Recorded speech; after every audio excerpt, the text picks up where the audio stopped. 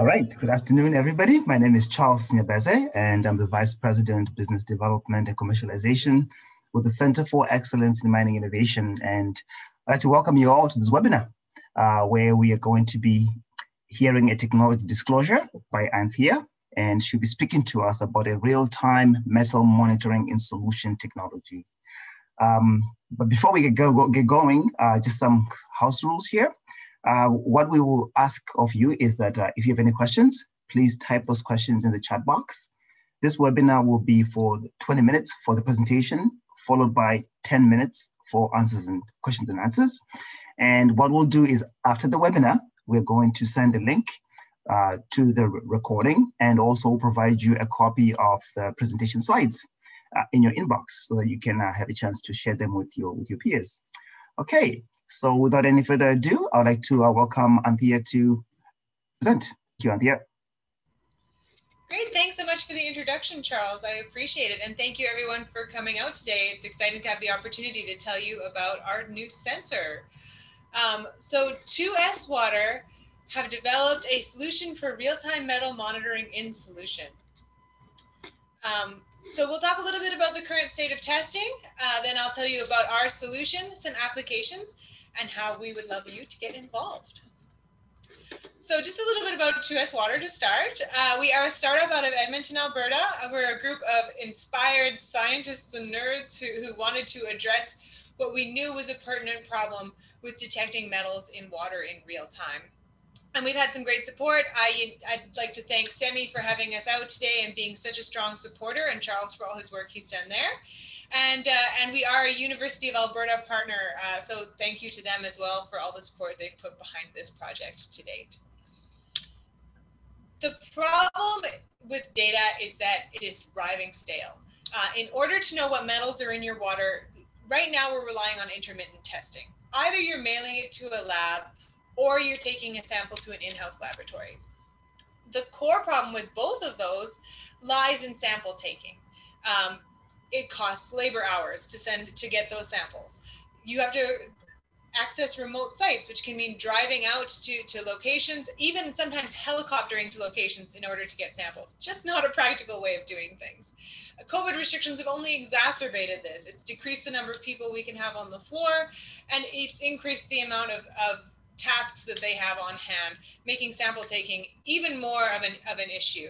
And of course, it's error prone. When you have a human taking a sample, there's all kinds of places where this can go wrong.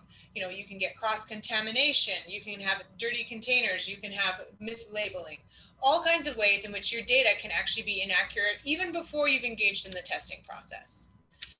From there, you have two alternatives. You're either mailing it to a lab or you're taking it to your in-house laboratory. If you're mailing it, in North America, you're lucky if you're getting it in 72 hours. Realistically, it's probably going to be about 10 days before you get your results.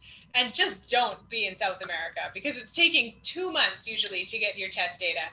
That's just far too long for any kind of purposes that you want to apply this data for. When you do get that data, it arrives in an email. So then you have to integrate it into your systems. Your alternative, of course, is to build an in-house laboratory. That can cost in the millions to set up and in the hundreds of thousands every year to run a full wet lab. And even with that, you're still getting your data via email. It's not integrated with systems. And about what we're hearing on average is that the results arrive in between every 4 to 8 hours. For many processes, this is still far too delayed for any kind of practicality. The result is damaged machinery from scaling and improperly cleaned water, site shutdowns for non-compliance and environmental effluent dumping, expensive fines when those effluents are identified, lost revenue when metals escape through process that could be charged for and properly extracted. And of course, the high cost of testing, which is far beyond the actual cost when you include all of the labor hours, the sample taking, all that kind of thing. It's an inefficient process that isn't working to date. Our solution is an online sensor which connects directly to the pipe and monitors for 31 different metals, including heavy metals. We have another 47 we may be able to detect, but 31 is what we validated in laboratory to date. We generate real-time data in between every minute and every 5 minutes, depending on the application. And we're placed directly in situ so that we are taking the sample where it needs to be taken and generating the data on site.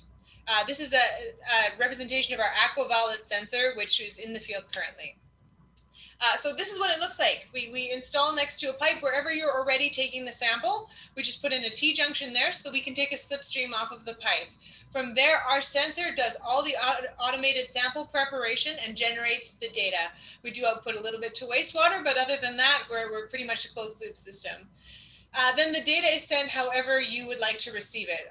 Right now we have a user interface set up so that you can see the data and interact with it. And when you're ready, we integrate with your SCADA system so that the operator actually has it where they need to make those intelligent decisions about their processes. We have parts per billion resolution in most contaminants. It is determined on a contaminant by contaminant basis. So if you have specific ones you want to know about, that's a conversation we're quite happy to have. Fully automated, so it's plug and play and no skilled user required. And we're remote IoT, so you don't even need a user on site. We can be installed somewhere and send the data directly to your head office or wherever you need to receive it. These are our analytes currently. So as I said, 31 are validated and 47 are in process. We have every reason to believe we should be able to see them. We just haven't had a chance to test them yet. Some interesting metals in here for in-process optimization. We have copper, zinc, lithium, mercury, gold for effluent monitoring, selenium, lead, iron, manganese. For municipal applications, we also have all the ones of current risk, so all those heavy metals that are of concern. So a couple applications. The three applications that we generally look at in the mining industry are process optimization, machinery maintenance, and tailings monitoring. In process optimization, we can either work with brine mining, where the metal is actually fully submerged in the aqueous fluid, or we can look at optimized extraction from mixed streams. So in brine mining, most of the work we've done is in lithium, where we're very excited about the potential to enable some of these new battery metal technologies that are up and coming. We've also talked a fair bit about mercury and gold in effluent streams, where that revenue is passing through the system and can be properly extracted to generate more revenue. An unconventional process water is another place where we're looking at pretty extensively to apply mining processes post oil and gas extraction in order to gather all the metals from what is actually a pretty lucrative brine that we find in those waters.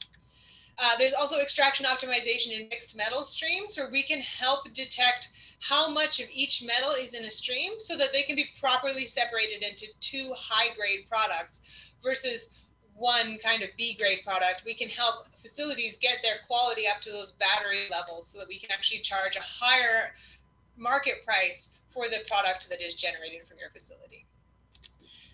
In machinery maintenance, we're looking at boiler water maintenance, closed loop maintenance, and corrosion detection.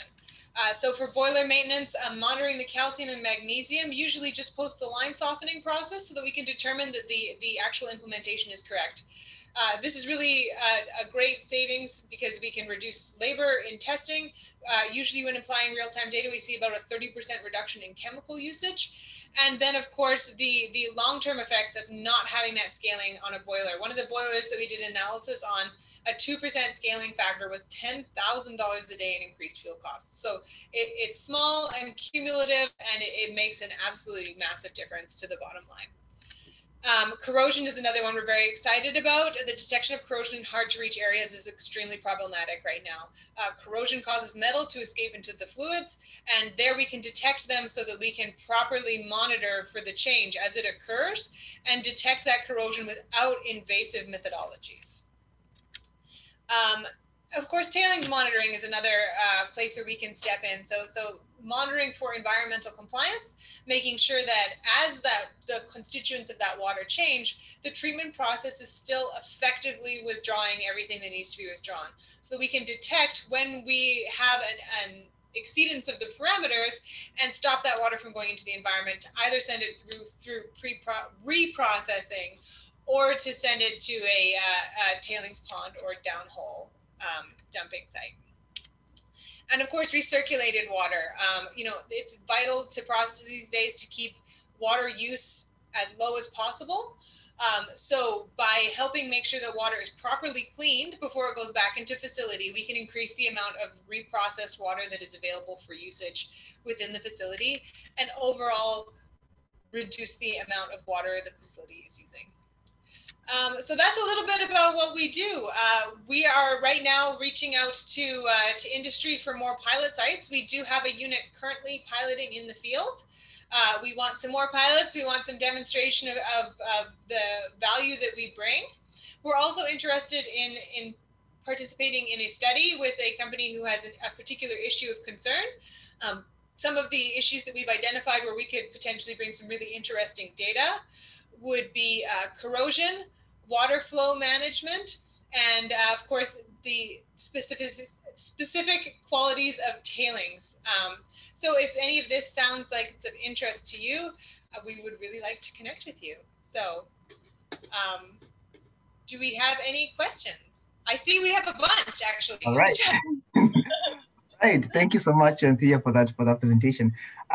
Just prior to Anthea starting a presentation, we did have a question from an audience member here, and I'm going to just read that first question out. And that first question was from Pasi, and it's, do you have a product service that you're currently shipping to paying customers? So we have our first pilot in the field generating data, and we are looking at sending out our first paid units in the early new year here. Excellent. Okay, thank you for that answer, Anthea. The next question here is, can you differentiate between free and bound complexes? So unfortunately, we tend to blow apart the chemical bonds as we analyze them. So generally not. We can detect total levels, but not whether they were free or bound before we detected them. Okay, all right. Thank you for that answer. This question is from Charles, another Charles. Okay, and the question is the detection method through ion selective membranes? So we do not use an ion selective membrane within our sensor, if that's the question. I'm not sure I've interpreted it correctly. Okay, Charles, just let us know if that answer was sufficient for you, and if not, just re-ask the question. Yeah, I was just asking because I wanted some clarity about if it's only one specific species that you're capturing or different ions, or is it a range? That's why it was relevant. Oh, yes. So we capture a range. We're actually a spectroscopic-based analysis. So what makes us particularly unique is how we generate the light for analysis. Okay, thank you. Awesome. Thank you, Charles. Appreciate that. Next question here is from Joran, and the question is, how do you deal with sensor fouling? Yeah, so sensor fouling is something that we're adapting a solution to now. Right now, we do have an in-sensor cleaning solution, but in general, we deal well with dissolved solids, not suspended solids. So we are adapting a solution right now to remove suspended solids in the instances where we expect to see fouling from them. As long as the solids are fully dissolved, we've been dealing with high concentrations without a great deal of fouling due to the internal cleaning mechanism that we have to date. Awesome. Okay, thank you for that. Next question is from Frank. The question is, what are the main limitations of the solution? Well, so I think that the one I've just outlined is a major limitation in the fact that we cannot deal with suspended solids. We really need them to be dissolved, and they can be problematic for us if we have too many suspended solids at this point. We are working on adapting a solution to that. We're right in the base of oil sands here, and we know we have to deal with a lot of water that has those constituents in it. So it's vital to us to find a solution. Our other limitations right now is that we are designed as an indoor unit. We know there's applications in outdoor, and we also know there's mobile applications. We have not yet adapted this technology to those situations, but we will be as we go forward. Excellent. Thank you for that. Next question is from Lionel. The question is, what are the water temperature ranges that this works in? Yeah, so right now we can deal with 50 degrees Celsius down to about 1 degree Celsius. We are adapting a cooling system for waters which come in at a higher temperature. We're expecting to deal with waters up into the high 100 centigrade. So. Okay, thank you for that. Okay, next question is from Mali. And the question is, how do the detection limits compare to ICP analysis? Yeah, and we are very similar to ICP analysis. As you saw, that we expect to be able to see everything ICP can see. In general, we're seeing about the same. For some contaminants, we're seeing lower detection limits, and for some, we're seeing slightly higher. So in general, we're in the range of ICP. Gotcha. All right. Okay, next question came to me as a direct message. And the question is, do you have any limitations on whose sensors you can integrate into your system? So we are a full standalone system. We don't necessarily we haven't yet integrated with other sensors directly. If you have a project that would involve that, I'd be really interested in discussing that. It's just something that we haven't explored to date yet. We do generate our data and are integrating with SCADA systems. So data-wise, we can do the integration. That's non-problematic. Okay, thank you for that.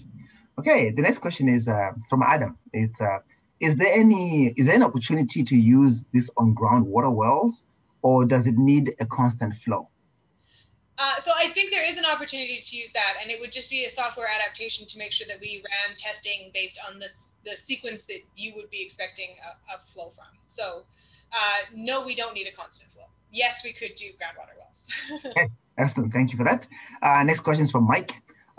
What is the minimum detection limits and what is the accuracy? And I guess the qualification is confirmed by lab testing, presumably. Yeah, and really I have a table of those. So Mike, I will reach out to you afterwards. It really depends on a contaminant by contaminant basis where our MDLs are to date. Yes, and we are confirming those against laboratory testing, yes. Okay, thank you very much for that. Okay, sorry, next. Just to add that we are mostly in the parts per billion. Parts per billion, okay. Thank you for that. Okay, next question is from, I think it's Jeron. The question is, how do you validate the inline data? So right now we are validating against ICP testing in the laboratory. That's how we're doing our initial validation. Okay, all right, thank you for that. All right, another question from Al. The question is, how often do you need to calibrate the sensor? So we actually have an internal calibration cycle. We are expecting to have to do an external calibration annually, but we have an internal calibration that we want to run on a regular basis to keep the system in line. Okay. Now, having said that, we haven't deployed a unit for a year yet, so that's the design goal. Excellent, thank you. So I acknowledge a comment from Charles, and the comment is very cool technology. So, okay, so moving on with the questions. What are the daily maintenance requirements? And this is a question from Dave. Thank you, Dave. So we don't have any daily maintenance requirements. We do have one input, which we will occasionally need refilling, but we're probably looking at quarterly maintenance on the facility side. Okay. Okay, thank you very much. I have a question here from Malala, and I think the question is, do you know the contamination particle sizes and what kind of water flow process are you using? So I don't know the particle sizes. We generally just detect single atomics. So the particle size would be dependent on the specific atomic. I'm not sure I'm answering the right question on that. And right now we are adapting. We haven't found a limitation on which processes we can work with to date. So I'd be happy to discuss a specific use case with you, Lala, at some point, if that makes more sense. Thank you for that. Okay, another question is through direct message, and the question is, do you make your own sensors or do you use someone else's? Yeah, we make our own. So a lot of the core parts of our sensor are off-the-shelf units, but what makes us truly unique is how we generate the light that we analyze. So we are spectroscopic analysis. We buy our spectroscope, but the light we generate in a very, very unique way, much unlike anyone else is doing. So that's where our core innovation lies. Awesome. All right. Okay, thank you for that. I'm not seeing any other questions. I did have one question come to me on the private chat. Okay, go ahead. The flow requirements for the slipstream. How large of a flow can it draw from? So we draw a quite small flow from the stream. We draw in around 5 milliliters per minute, quite a small amount. Okay. Generally, we can deal with a large flow as long as it's turbulent enough that we're expecting the constituents to be relatively similar.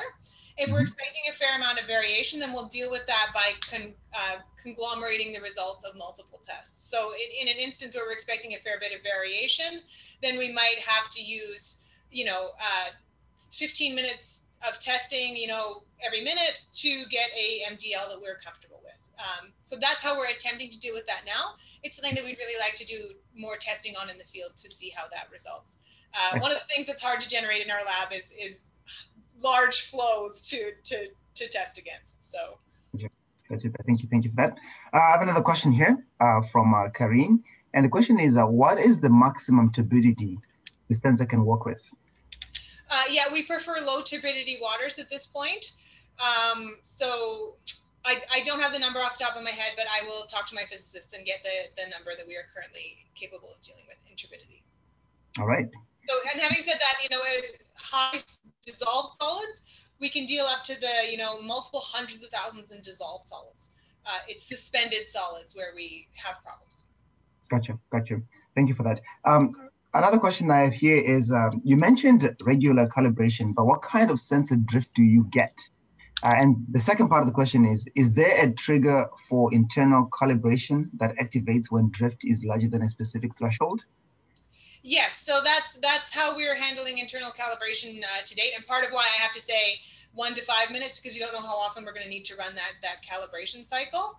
But we do have internal drift detection methodology, yes. Okay, well, Anthea, while I'm waiting for other questions to show up here, I did have a question that I wanted to ask you. And the question I had was, so for somebody who has maybe a water body that they need to monitor, how big a sample size do they need to send to you in order for you to validate whether or not this is something you could work with?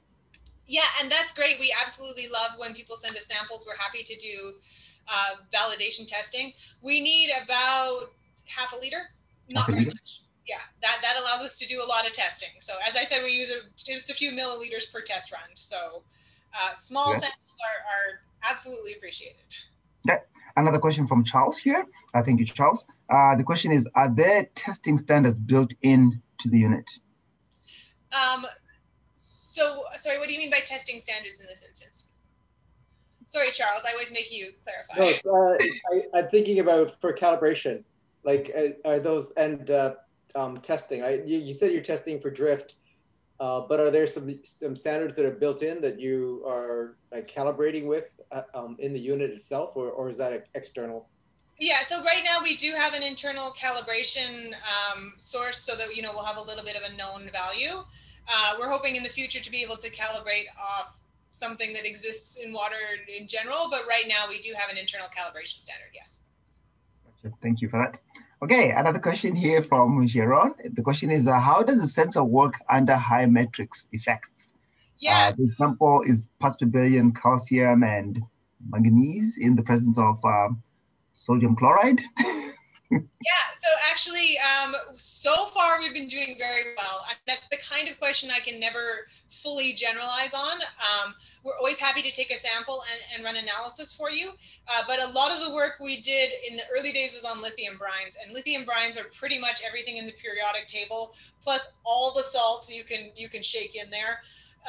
And we've done very well on those to date. So happy to test a sample for you. So far, we've been doing well. I hate to generalize out that to everything, but very excited to see what your water might hold. Awesome. Thank you for that answer. Another question here through private message. It's what environmental conditions, temperature, humidity, does your monitoring system require? And the other question is, what are the hottest and coldest that it can operate in? Yeah, so currently we need to be in an indoor environment. We are working to make a unit for an outdoor environment. We know that there's a high market demand for that, but it will probably be mid to late next year before we have a unit that can be in an outdoor environment. And then for that, we are designing something that can go from like -40 to plus whatever we expect to see in the environment. I had some guys tell me they were expecting 150 Celsius on the roof where they were installing the unit. So we are working to those extreme use cases when we get that ready. Awesome. Okay, we have a few more questions coming in. What are the water pH ranges that the sensor can analyze? So we're comfortable with pretty much any pH range. We really like low pH water, and we can work with high pH water as well. Okay, very good. And can the unit operate on solar power? That's a question from Al. I don't see why not. We haven't done it yet, but I don't see why we wouldn't be able to.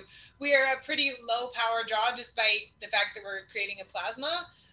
We plug into a regular wall socket, so there's no reason we wouldn't be able to operate on solar. Awesome. Thank you for that. Another question here is, do you have an approximate price point for every unit, for your unit presently? So it really depends a lot on the specific application, how many metals you're looking at, and what we expect in the constituent water. I'd be very happy to hop on a call, explore a few of those factors, and see what kind of price we think would be appropriate for your use case. So, gotcha. Thank you. Another question we have here is, do you comply with CE? Sorry, what's CE in this instance? I think it'll be maybe a standard of some sort. Yaron, you want to just maybe clarify what you mean by CE? Okay, maybe we can come back to that question in a moment. But I do have another question. I run into a lot, so sorry. Acronyms, yeah. Okay, we'll come back to that question in a moment. The other question is for price. If you assume pH 7 and 31 metals, what is the ballpark estimate? That's another pricing question. Okay. Yeah, and it really depends on what we're expecting to see in the water and what the environmental conditions are. Yeah, so I would be happy to follow up with you in a separate conversation. Sure, thank you for that. Another question here is, can you set alarms on your system? Yes, yeah, we can set alarms when a constituent reaches a certain threshold.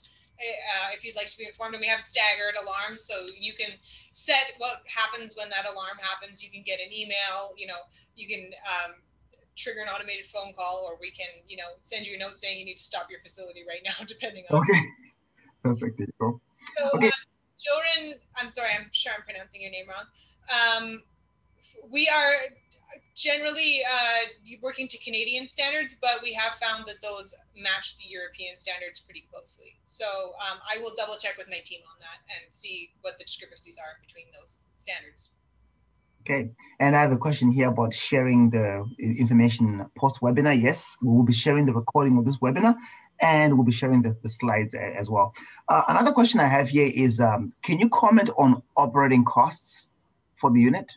Yeah, so the operating costs are quite low. As I said, we just plug into a regular power source. So we do consume power.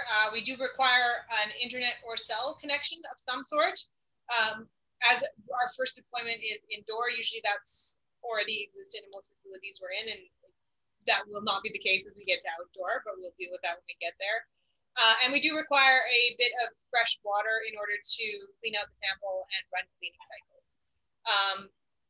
So that's basically the cost of operation.